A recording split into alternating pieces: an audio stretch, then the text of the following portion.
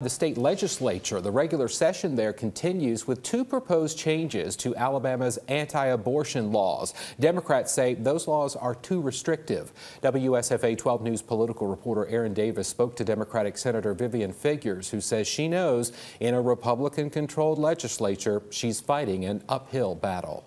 I thought it was apropos to let this legislature know that women are still crying out loudly to have the right to choose what they want to do with their bodies. Senator Vivian Figures wants to reignite the conversation around women's rights. I don't expect these bills to go anywhere, not in this legislature as it is made up today. Her first bill would repeal the ban on abortions. The second adds exceptions for pregnancies that are from rape or incest. And other Senate Democrats are on board. If you are pro-life, that means you're pro-social services for those children once they get here, adequately educating them once they get here, in addition to making sure that their parents are gainfully employed once they get here. If we're going to be a pro-life state, if we're going to be the state that stands for life begins, then we need to make sure that we stand up for the kids. Now, Republican lawmakers say they do not plan to change the state's abortion law. Instead, they want to streamline the adoption process. It's a big time savings,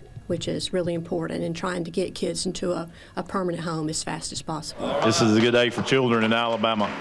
Representative Shaver's bill streamlining that process passed the House with a unanimous vote from both parties. Aaron Davis, WSFA 12 News, Montgomery.